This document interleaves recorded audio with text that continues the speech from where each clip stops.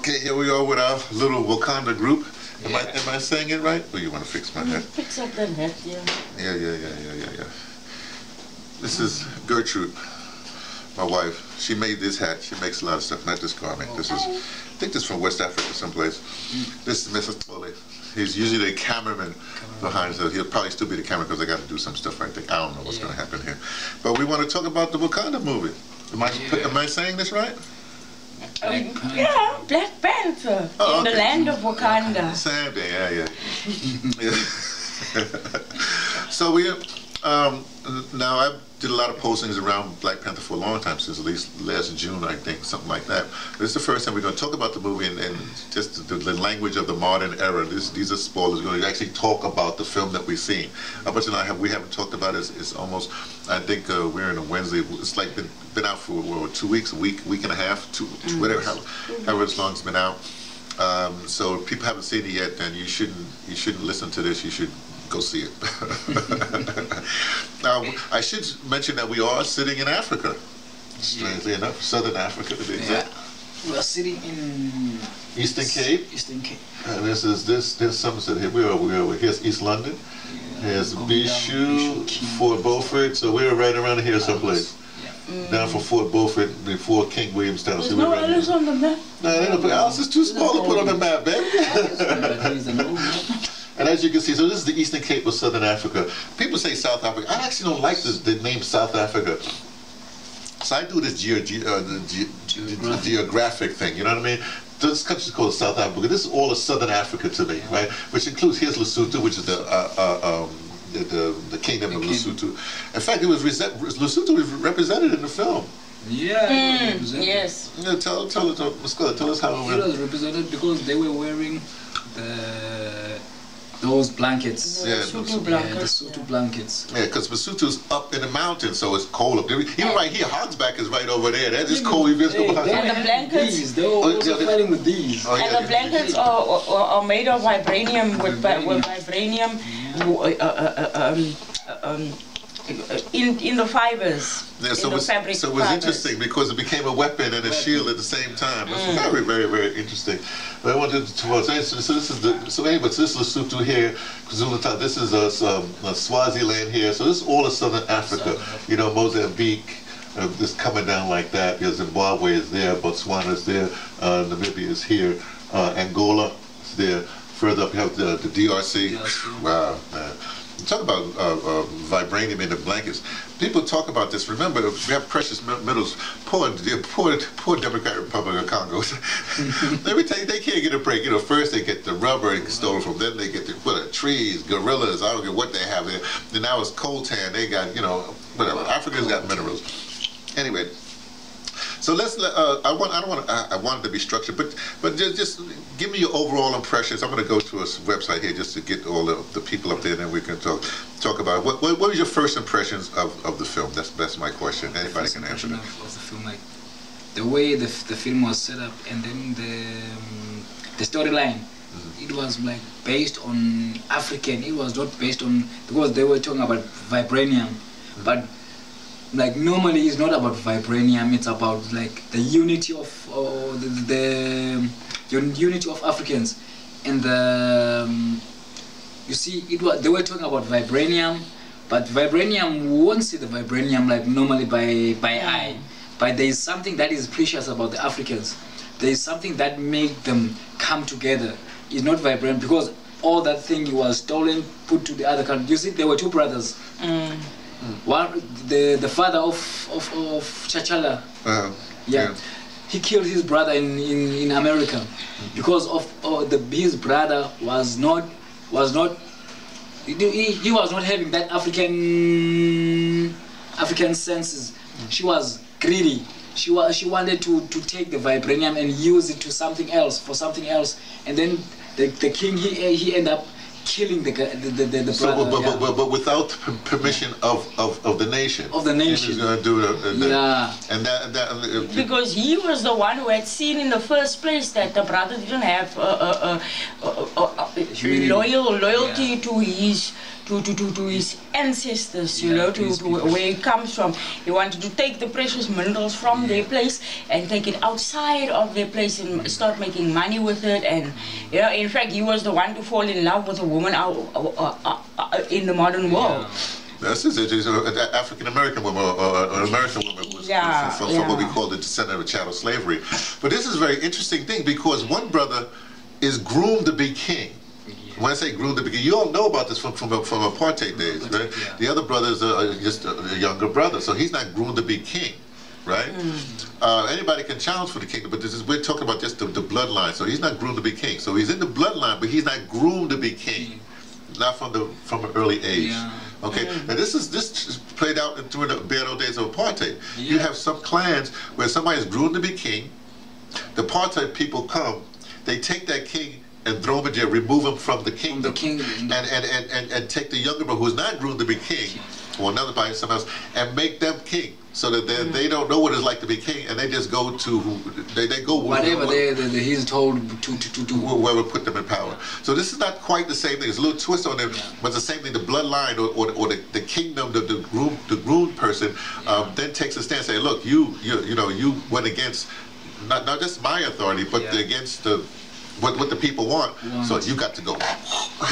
But that set off a chain of events, or chain, right? Because then his son, who in the film is Eric Killmonger, is now left in the States.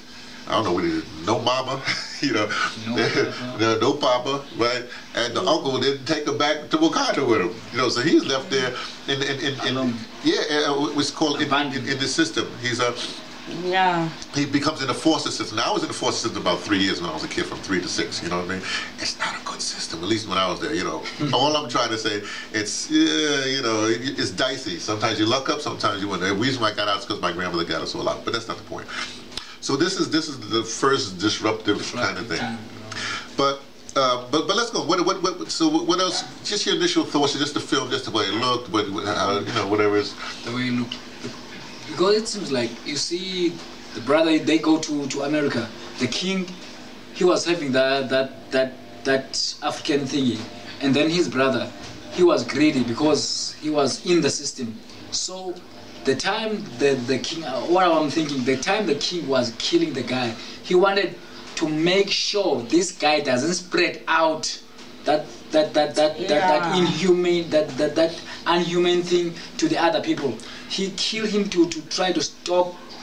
Well, killing is an inhumane act. So maybe I'm not saying this is what you're saying, but perhaps what it really is, he didn't want the information about Wakanda to get out into the broader world, because that would affect them, and they're not ready for that. Gertrude, what did you not just that scene. We're stuck on this first scene. Just the overall feeling of the film. What did you? For me, also there was a part when Killmonger came and that thing. Something was just a little off there, almost like they made up that scene, or they had to make it up, or something about the storyline that didn't make much sense. He was thrown off of such a high cliff, a waterfall. You're into the film. I want to start from the beginning, but I hear what you're saying. Okay, let's go to that. You're talking about you're talking about later on in the film. Now there's basically two fights for the throne, if you will, to be the leader of Wakanda. One was first with the Winston Duke character, M'Baku, who go ahead, that's your tribe, you like that. There have been a lot of breakout stars in cinema these days, and one of the breakout stars everybody says in the film is Shuri, the younger sister. But an amazing guy, for a little bit of screen time, has Winston Duke playing M'Baku, head of the mountain. It's just like, you just relate to him. He's funny, he's strong but funny. He controls, but it's amazing like this, because M'Baku at the very same time he was beaten by the prince. That was the first fight. The first fight. He was beaten, and then he didn't hold grudge. You remember? That's because the king falls there, and then they help him, and then the mother came there. So they didn't tell the mother they have the body of him there. So that's something you're jumping back to say. No, let's stay with the first one. Okay. The entrance. Now you might not get this reference, but when they says anybody else challenge for the throne, because nobody else challenge, and then nobody says that, and then all of a sudden from in the mountain you hear this, who,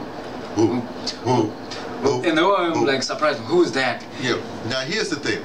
You might not get this because remember this film was made by African Americans, written by African Americans and directed by. That's a statement of writing and directing, right? That is direct, and I don't know what the brother Cole, the other writer, what his educational background. I guess I could check, but I do know that a lot of folks are sensitive to what you call black colleges and stuff like that, you know.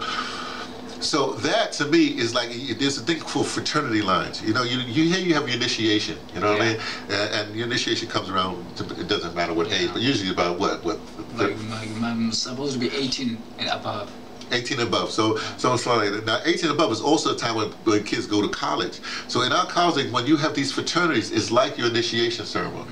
You see, but there's a thing called a line step. You know, there's a step line. You know what I mean? Where you have that thing. You know, who, and they do these stats.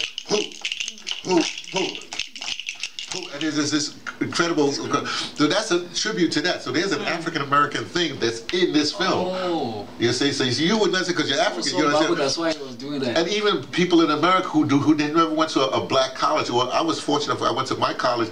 It was part of Rutgers University, but our college we basically had a black college within a white university. It was very strange, you know. But so we had fraternities, and then I went through fraternal experience when I was very young.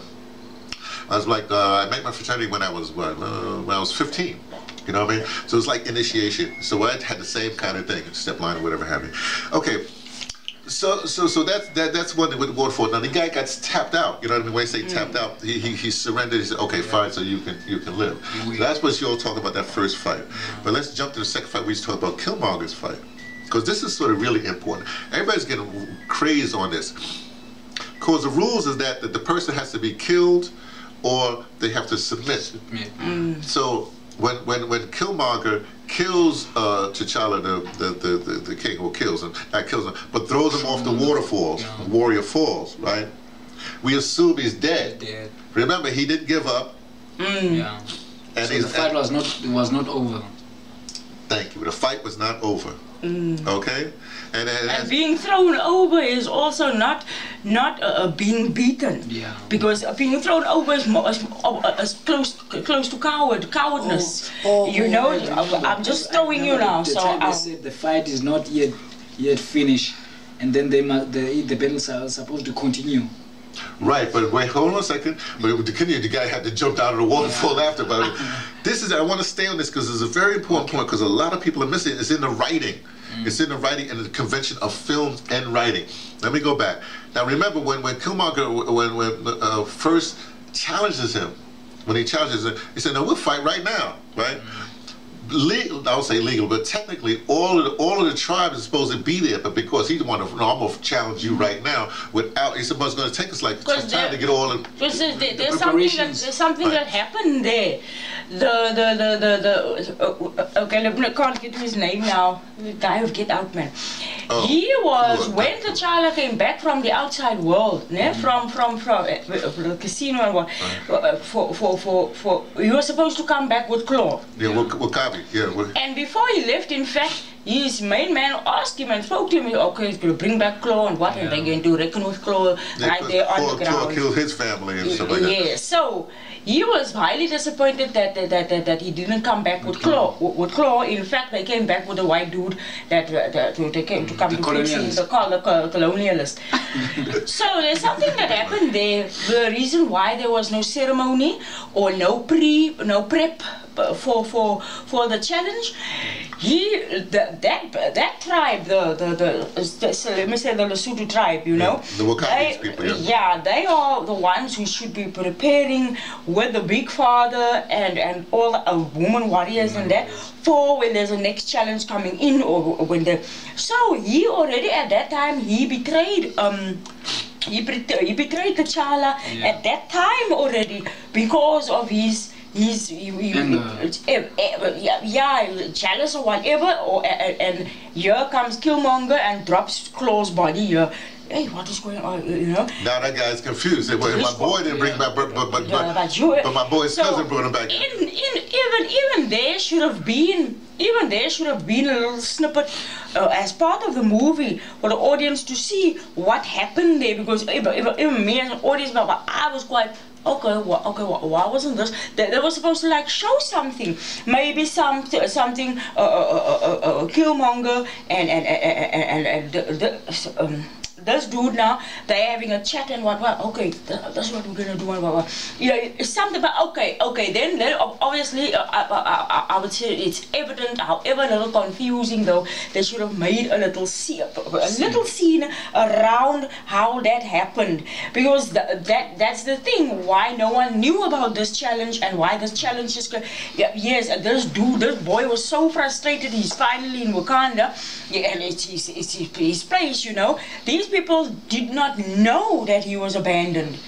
His own people did not know that he was abandoned, you know. He came full of rage, coming to take the throne, and whoever's the king, full of vengeance. Meanwhile, his people did not know about him at all. That's why when he says, there's this great line, said, "Hello, hi, auntie." Whoa! But I want to try to stay on this particular point because to me it's key.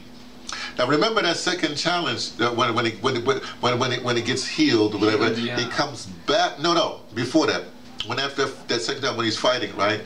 Remember the fight gets interrupted by the Forrest Whitaker character. Remember? Yes. It looks like he should have killed him. This is kind of what happened there. This is really interesting to me. He's just an elder. He's the elder, spiritual elder, right? Now here's the thing. Oh, I remember. Okay, he stopped the thing. He stopped the thing. Now remember, before that, T'Challa had a couple of times where he could have killed Killmonger. Yeah. But he didn't. The question is, well, why didn't he? When Killmonger had a chance to break him and throw him over the falls, he did. Okay, so the question is, why? It is said throughout the whole movie, or the theme revolving his kingdomship, how it is hard for a good man to be a king. She's hitting it. So that line also says that he's not really a killer. However, he's not really a killer, and you know, when it comes time for challenging, he would rather like the same what he did with Umbako. He rather let him tap, you know, instead of wanting him to kill him. He does not have this killing in this rage of killing in him. He's more really human. You know. Okay, so I think Zuri is the name of the Forrest Whitaker. But see, now, so Zuri stops that. Now, the question is, well, why would he stop that when this is supposed to be going on? Because remember, Zuri was a spiritual advisor to Chaka, the father, and now he's not a spiritual advisor to them. And he sees that this guy is not fighting. He's not doing what it is. But here's the trick. T'Challa. Remember in the famous line in the beginning of the movie when Okoye, the head general, a woman for the Dora Milaje, she says, "Don't freeze." He says, "I never freeze." And he goes down there like that. And what happens? He sees the love, his love. Remember the Nakia, the Lupita Nyong'o character is basically, for me, I'm relating to this. Not with it. It's like she's like the Harriet Tubman kind of character as far as my history is concerned. And you know, so she's trying to get these people out of a situation, you know. And he comes, interrupts this, you know, and deals with the other people, and because he's seeing her, he says, "Oh, baby, I ain't seen you in a long time." He's gonna have this romantic, which is funny because sometimes you see this picture, you just go like, "Yo, man, y'all just got out of the situation. Why y'all talking about, you know, whatever? Go do something." That if I was in the movie, I say, "What you talking about, man? You gotta, you know." So he basically froze. Love froze him. And that's when Okoye comes and kills the other thing. And the kid doesn't. But the point really is, he's frozen because he's still in that thing. I'm suggesting that in the so what happens, I'm suggesting is that he froze also when he was supposed to kill Killmonger. Yeah. His humanity stopped him. So he froze twice. Once that first freezing with the love of his life, then the second freezing with his kin, with his cousin. Interesting. Nobody really talks about that. That's what and so I can see where people would say, yeah, he lost, but he lost because he wasn't doing the king, the real, as you say, the warrior thing, right? The killer thing. A very interesting point to me. Now, what's interesting also to me is because I don't give this movie enough writing props, you know what I mean? But when I look at that, I'm saying, well, this is a writing convention where, you know, whatever you're going to do later on, you reveal it in the beginning. This whole thing about freezing, whatever, it's like that. Okay, what else did you notice about the film? So let's move on, you know. Oh, I'm sorry, let's go to Killmonger. Let's stay in Killmonger for a second. I really related to that first scene where you see Killmonger in the museum. At the museum. What he was wearing, I'm going like, that's my style. The glasses. Personally, that's the African American straight up hair. That's the whole vibe. Even the way he was treated in what he was dealing with in the museum. Because in the museum, remember, he's out, I won't say out of his element, but you know, you don't expect a black person to go to a museum, as far as ghetto black person go to a museum. But I used to go to museums all the time. Ever since like I go to museum by myself. It's just the status, we're part of the status quo, you know, not to be seeing someone from the ghetto in some like gallery and what some. Exactly, but here's the trick, here's the really interesting thing to me. That whole thing, in that museum, that whole museum says, where he says, you know, people follow me, you'll be following me around like that. But that's the black American thing, no matter where we go. Absolutely true. I stopped going to Macy's department store. I still stopped going to Macy's altogether. To this day, I do not set my foot into Macy's because every time we walk, they be following us around. Even here in South Africa, they do it. Oh, absolutely, absolutely. Maybe me also, I'll just turn around and say, I don't know, you see, they become intimidated when they see the African people to these shops, especially like these big shops. They're like, okay, fine, maybe they are here to steal. It's not about that, because we as African people, they look at us as we, this person cannot afford what is in this. We don't have that thing in our blood, stealing thing. They just keep on treating people bad. They end up doing this stuff. Because we as people, at the end of the day, that's provoking the person, you know. If you're going to accuse me of this, I'm just going to do it. Then I might as well just do it. Exactly. Interesting. Because I stay with those guys. Those guys, they always say, you go with this guy, they're gonna steal for you. So, these guys, they stay in my place. They don't steal anything. Here's this interesting thing. Now here's also stay in that same museum. This woman, she's a white woman. She's supposed to be superior. He said, "Yo, no, you don't know what you're talking about. That's from Wakanda." Yeah, she didn't know. Well, she doesn't even know. I'm gonna take that off your hands because you know. She said, "Well, it's not for sale." She don't take it home off your hands. Means you're gonna sell it. I said, "Nah, you know, no, that ain't gonna happen. We won't take it." You know? Well, how could you take this? Because it ain't yours. How'd you get it? You took it. You took it. I should tell you all this. I like that business. I like that part. Because even the time she said, I said, okay, fine, you don't even know what to put inside the body. In your body. yes, absolutely. How did that happen? The reason why it was a setup for her to be drugged, and already Claudine was waiting on the other side of the vehicle. Yeah, it was a planned heist, sort of. But here's the interesting thing to me, which that whole thing. You may or may not know, but I'm actually an archivist too. I mean, I've been archiving for a long time. But right before I came, I left Cape Town and came here, 2013. I just was finishing a conference about archiving, right?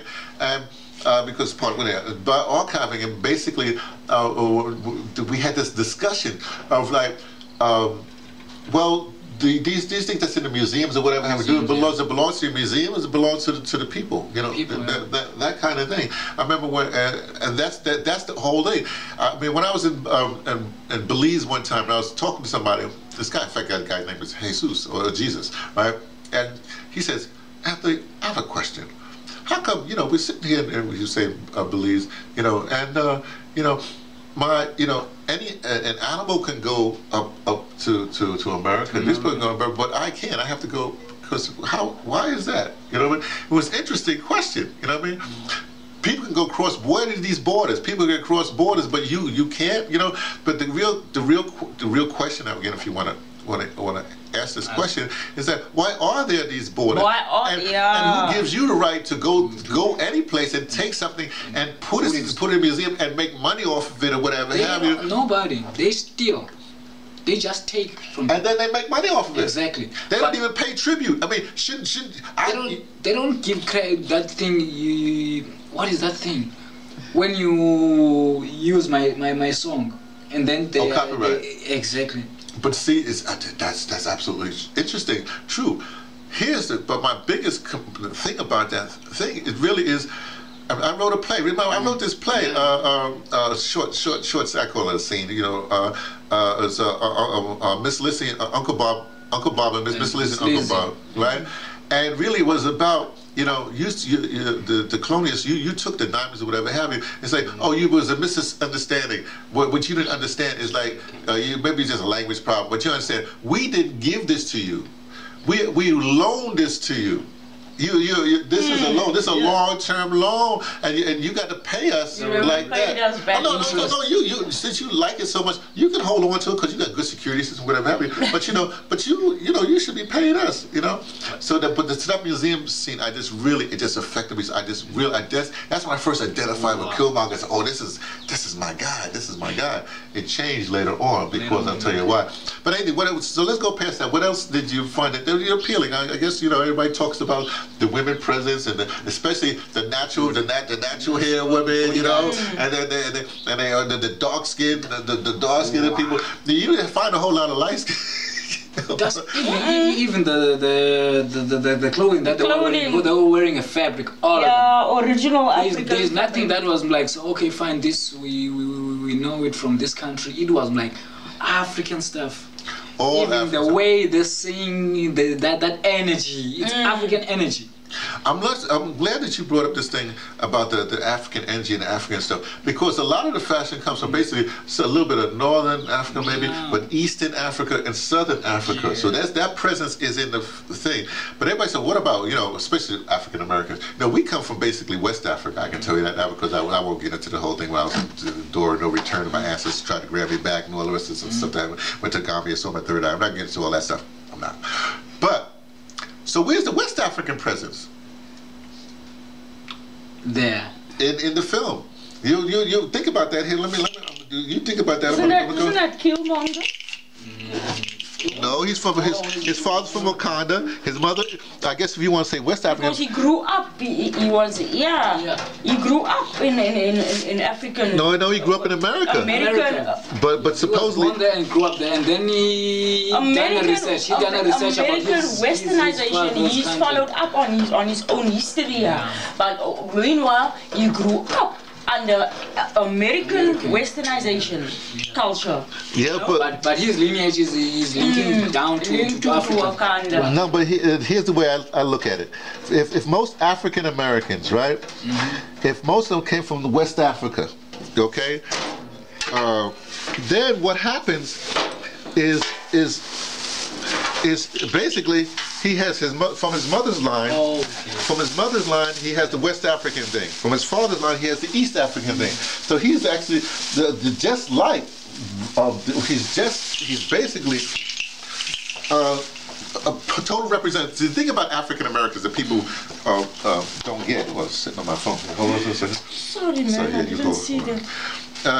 what they don't get is that, yes, but we're amalgamation. There's a lot of even East African, because of the African Americans, they're the most amalgamated, aside from, okay, your lineage, because you got some Khoisan in you, you have some whole bunch of Cape Malay, whatever you have in you, or you grew up in that kind of thing. So they say that, especially the Western Cape, and where you're from Cape Town, the Cape Town people, they have the most mixed gene pool. Well, guess what? African Americans have, I would say, African Americans have an even more diverse gene pool, but I'm not going to argue with the scientists. Here is how West Africa is represented. This is my, they call it a talking drum. This is, but there are different forms of talking drums, and this one I call the altapan, and this is basically from Ghana. It's basically from Ghana, and so if you really listen to the music, you hear a lot of talking drums. A lot of talking drums. Now the thing about a talking drum is usually it was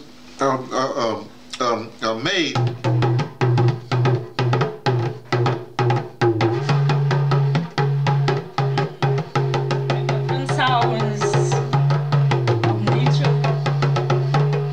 So what it is, the first thing you're supposed to be, this was a call, you know, when the palace, when you wake up in the palace, you know, it's beautiful. It's a beautiful thing. It's a beautiful instrument. You feel that? These are leather strips. The leather strips. It's actually mostly leather. And this is the wood right here. And wood, yeah. And you see how they have the markings, you know, similar to, see, this is Southern African thing, and if you look at the Southern African thing, you know, you have markings. You always have markings. Take that thing off. You have markings. These have markings here. But if you listen, the West African is represented in the music, because the composer for the score, not Kendrick Lamar music, even though in one of my favorite songs, "Pray for Me," they have you can hear a lot of the talking drum in that.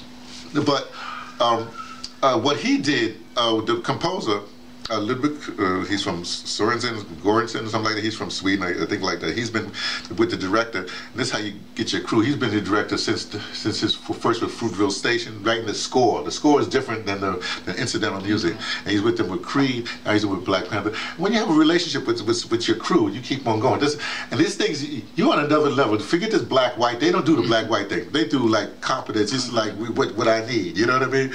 I mean, for a long time, my engineer for my really big audio dramas was this guy, Jay Glantz. It's a white guy, but this guy, in fact, Jay he hung out with black people a lot. So he recorded. He was up there when Whitney Houston was first started. Jay, you know, was hanging with that crew. When I say first, even before she was famous, before she got discovered when she was a little kid. I don't want to get into all that stuff. But my point is, what this guy did, the first thing he did when he knew he was going to do the film, he went to West Africa. He hooked up with my man, one of my favorite musicians of all time, Baba Mal, he's a Tukla. He's from Senegal, from northern part of Senegal, above St. Louis.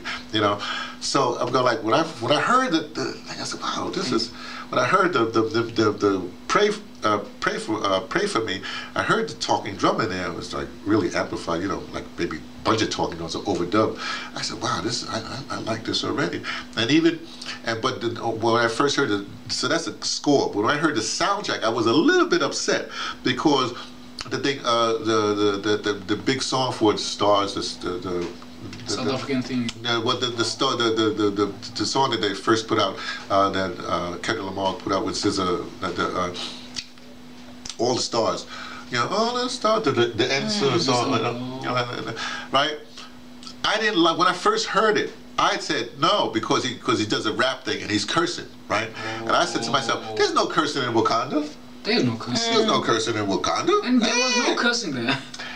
Until... Still, Killmonger came. Yeah. So you see? Until he got came. polluted by the outside sources. So I said, oh, that makes sense now. Okay, I'll accept it, because he's the only one that's talking.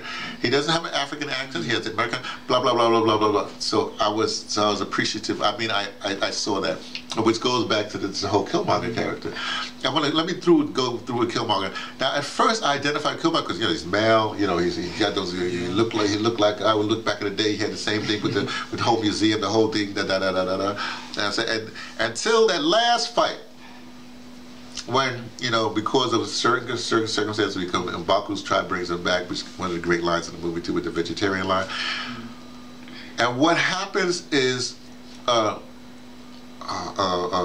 T'Challa actually sticks a spear. And now, did you notice something about the spear thing? Remember, now this is what a guy from you and about the Zulu versus the Xhosa, right? About the spear. This is the thing. The Zulu is supposed to be famous for their short spear, right? And remember, when Killmonger is going to fight him, one of the things he does, he breaks this spear, and makes a short spear, right? But now, what did you and Brother Ati tell me? And maybe I'm listening to the thing about the short spear. The short spear, I'm like, what did he say about a short spear? He says, no, it's not Zulu. Not Zulu. You say it's not Zulu. The short spear is not Zulu. The long spear is Zulu. But the throwing one. But the short spear. The Assegai. Assegai. Yeah. But that's supposed to be that's Xhosa. That's from the Xhosa. Yeah, the Assegai is from the Xhosa. The thing is, you see, all the stuff that the Zulu are using, they adapted from Xhosa, because even there's this dance that is famous now, that is done by Zulu. That dance is Xhosa dance. So they take it and then adapt it to them. But you see, this is, it becomes, you see, that tribal thing. Because the dances, African dance is supposed to be everybody can do whatever dance. But we identify ourselves towards these dances. I think that's an important point for me, because but the reason why you associated with the Zulu is because the British spread that, talking about media, the British spread how, oh no, the Zulus, the Shaka is the best warrior, blah, blah, blah, blah. But remember, the Xhosa people are only ones that they were defeated. They were not defeated. That was the problem. Part of the whole Xhosa problem right now, the lineage problem. But that thing is, this Shaka Zulu, he sent soldiers to this side, to the Eastern Cape. All the soldiers were killed and only 2 were left, and then the kings, they said, you go and tell your Don Shaka to come by himself here. He knows that we're gonna kill him. Because you see, there is no army who defeated the Xhosa army. Even the British, they didn't, until they make them drunk and think they overthrown them. Well, they always find a way. We was at a thing just yesterday about Fort Hare is named after an English general, right? And there's a move to rename the University of Fort Hare to basically to make English the Robert Sobukwe University, because he went here. He was the head of the SRC. He graduated here. So he's here. So why do we still have this general's name? It's like keeping the name of Howard University from some general rather than name it after somebody else famous that went to Howard University. Just making a brand to sell out stuff. Just like there's Nelson. Nelson is a brand now. Yeah, Nelson Mandela is a brand. You see? Madiba. And then you see now our liberation is not about the brand and the names that are known by these people. What we want must be done to our own Africa. Because you see, if those people they tell us what to do, it's difficult for us to identify ourselves, because they identify us by those people that we don't want to know. Oh, they identify you through a brand that they perpetrated and made. I'm not going to hold you too long. I know you got something else to do, right? But let me just finish with this one thing, just from my line. So when that spear was given, and then basically, again, T'Challa trying to be king, trying to be diplomat, saying, oh, no, cousin, maybe say cousin, but we can heal you, you know what I mean? You don't have to go about it. He said, then he gives that famous line about, I'd rather, die with my ancestors in he's saying the ocean, the middle of the Atlantic Ocean, which is my thing, man. When I die, please, I'm gonna say this I say this all the time. I don't want to be buried in the ground, anybody's ground. Dump me in the Atlantic Ocean. That's where I want to go. I want to be fish food with my And you must put that in your wall. Oh yeah, that's exactly what I would do, because I just do not want to be on any landmass. You know, don't want to hear it. But let me go back to it. But my African American experience when I was growing up, we do not commit suicide. We always fight. Right. You can have a spear in me. I don't care. I will fight to the end. You're gonna have to kill me. And if somebody like the thing says, look, we can make this better. He said, Lou, we can make this better. I would think, okay, maybe he's right. You know, maybe he's right. That's how I would think. So I at that particular point, I just stopped identifying with Killmonger and say, well, who in this film can I identify with? Yeah. Who has the characters of what I am personally? I'm talking about Anthony, my journey. You know what I mean? What was my journey in being a descendant of chattel slavery and me being African? What am I bringing to Africa? Whatever it is, and I'm going like, oh, of course, Nakia. Nakia. The Peter Nyong'o's character, that's my characters. I'm a spy. I was in the belly of the beast. Now I'm here. I got information for folk. You may not want it, but I'm giving you the information. You know what I mean? What I'm trying to say is African American experience, descendant of chattel slavery, you know? What we're supposed to be doing, because we've gone through a whole bunch of stuff, we're supposed to, again, this is almost like a first step. And this thing about, you know, this is basically Black Panther. I call it a love letter to Africa. This whole thing, we always had Africa present, and now this is our romanticizing about Africa. And it's not just some little mythical country, something like that. Yeah. I'm talking about, for me, Wakanda is the entire country, the entire continent. Including Madagascar. Yeah. And Cape Verde and all that's Wakanda. There's no borders. There's no borders. There's no Namibia or Kenya or Morocco, whatever. Who are benefiting from these borders? Let me ask. Because these people are doing passport. They are getting money from these passports. They are taxing. And these people, these borders, they put the... You must have a visa. You said you are Zimbabwean, you are Angolan, but we are like Africans. We have the same skin texture.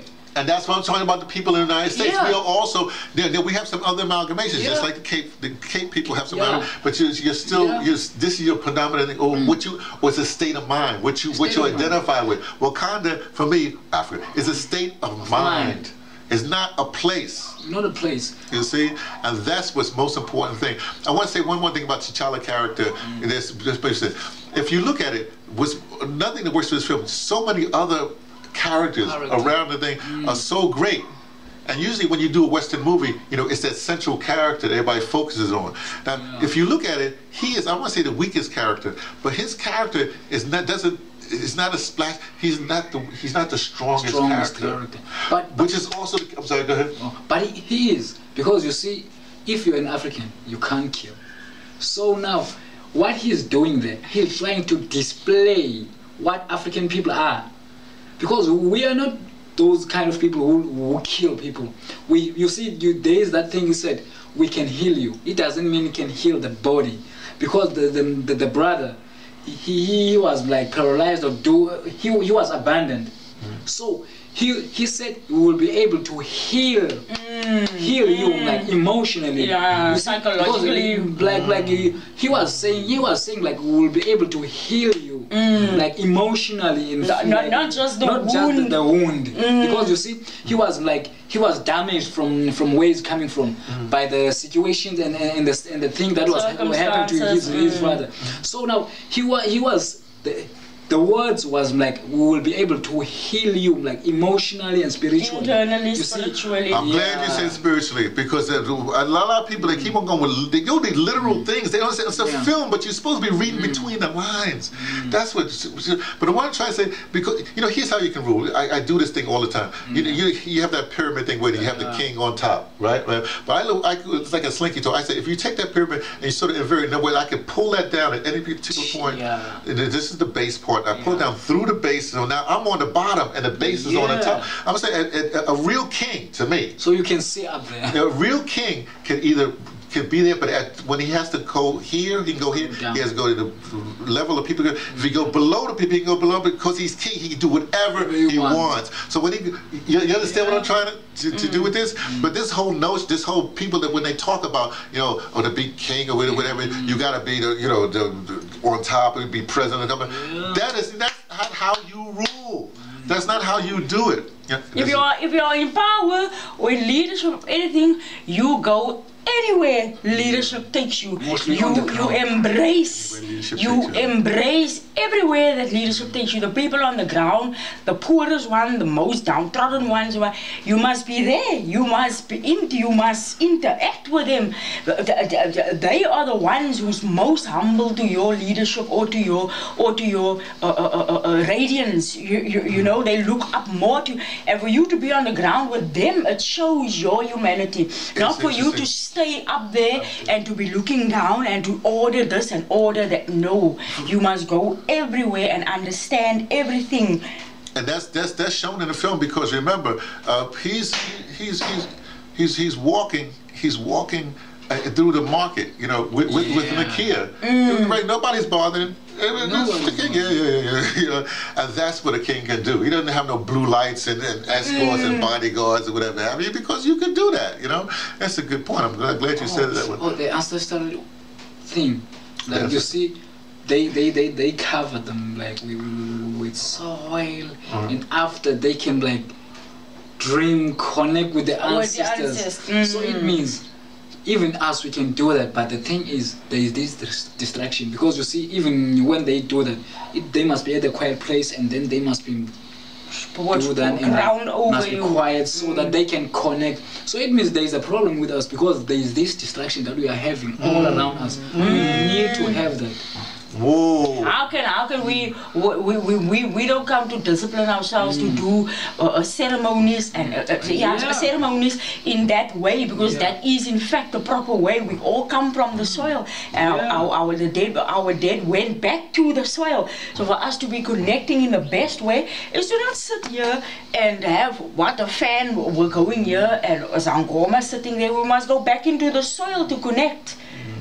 There's forests to stay there. Go into the forest where there's nature. Well, there's also with the notion of Panther. Panther to me is like a porous kind of thing between the ancestral realm and the earthly realm. Yeah. And Panther is that thing, but to go to talk to ancestors, you've got to deal with Panther, which is why you do the sacrifices, with the animal sacrifices, all the rest of that stuff, like that. I spent a lot of time on that. Everybody talks about the women and the whole. What's the new term? How badass the women? Come on, but there's some classic lines, You have anything to say about the women? Because you see the loyalty of the sister to the brother. Because you see the sister, the cousin came, and the sister, he didn't want to do anything because he is loyal to his family. Because they feel the vibe of who's the new guy, Killmonger. The Killmonger. And then he was honest to her family. He can't just stay behind while the family is having a problem. It seems like. But the Shuri character has to protect the brother, has to deal with the sister of T'Challa. Yeah, Shuri, the young technician. It seems like the ladies, the women, they are always there to protect their families, whatever happens. Because you see, the man is not there, but the lady, if it was a weak lady, he was supposed to stay behind and do whatever he is told to do. But by any means, she is there to protect her family. You see, she was the protection to the family, and then try to find a way to solve all the things. Now, I know there's a whole lot we could talk about. I would like to keep on talking, but I say if you want to go do something, you can. We can come back. But I need to say this thing. The one thing that I really did not like about the film, okay, was the end where T'Challa takes his sister Shuri to Oakland and said, we're going to build this here, we're going to build this, build that. He said, why wouldn't you like something like that? I said, because that's the problem. you didn't ask us what we wanted. We wanted. You came just like this colonial said, everybody else, and you're going to give us something. It's like when I was in Cape Town, I was working with, it was interesting when I was, especially in Langa, I learned from Langa, but you know, same thing, Janoon, you know, and all the townships, same thing. Some NGOs, like, you know, the First World would come and they would give you a workshop or something like that. And then, you know, you say, oh yeah, that's nice, and they feed you and stuff like that. And then that NGO might be there a week, maybe 3 weeks at the most. They're gone. You know what the kids are doing? They're not acting on what they just learned. Maybe 2 or 3 of them might be. But what they're doing, they're waiting for the next NGO to come in. So you get this mentality, give, take. And to me, that's totally wrong, right? What really should happen, if Wakanda really wanted to do whatever they want to do, they can continue to strengthen Wakanda, right? And either have the Oakland people or, you know, whatever, come and learn and bring back, and then see how they can, and then take that information and bring it to Oakland. But the worst thing to do is to wait for somebody, well, not the worst thing to do, because there's another fight. The Oakland people, they don't have, since the colonialists put them in the thing, we don't want, I'm saying, I don't want Africa to save me. Yeah. No, I say okay, man. Wants Africa to save itself. No, I want safe for African Americans. We still